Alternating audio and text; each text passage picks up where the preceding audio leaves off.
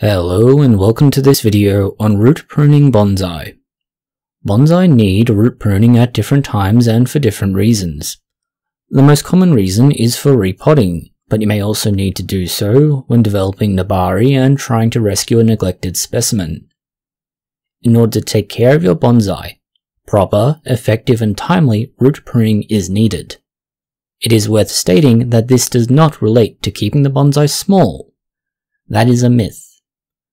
Most of the time, your first purpose when pruning bonsai roots is for repotting. When doing so, you are going to focus on two things.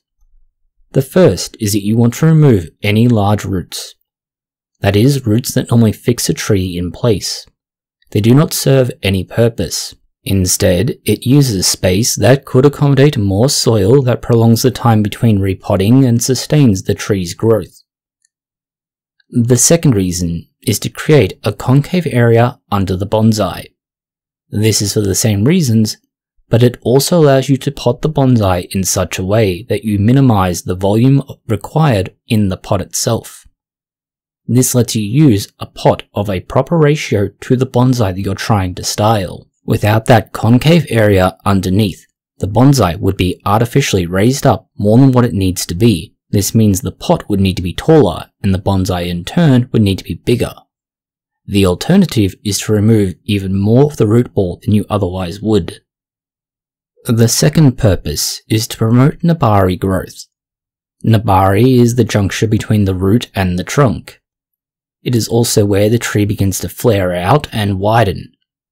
Nabari width is partially driven by the tree growing and spreading the root mass out to gather nutrients, water, and other necessities. You can encourage the development of your bonsai by pruning the roots back.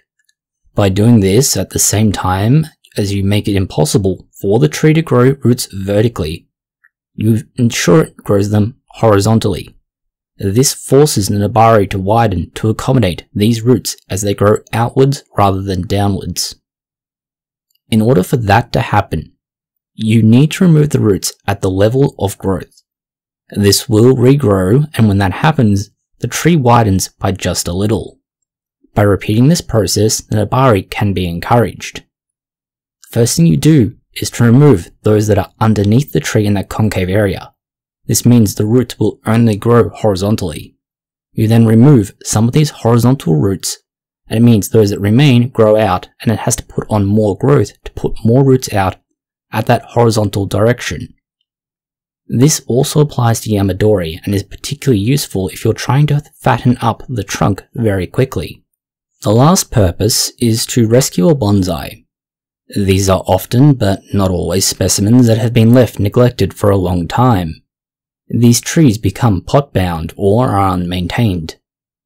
While the first focus from most enthusiasts is to prune the branches and bring the bonsai back to the intended style, the roots are something that should also be examined. The first thought should be to remove large roots and reduce the volume. Most often when this first begins, the roots are all bound up in a circular fashion around the pot, and you need to tease them out. You remove these large roots when doing that, and by doing so you will often reduce a lot of the volume. This is done for the same reasons as stated for most repotting. You are creating room for more soil and prolonging the time between repotting. In this case, you're also giving it the necessary material to start recovering. This means that the bonsai can begin to recover. It has access to nutrients and water, and this will in turn support the growth of the branches and help the balanced growth overall. This is why the roots should be the first focus and not pruning the branches, although they should also be reduced in size to accommodate the fact that you've taken out a large part of the root mass.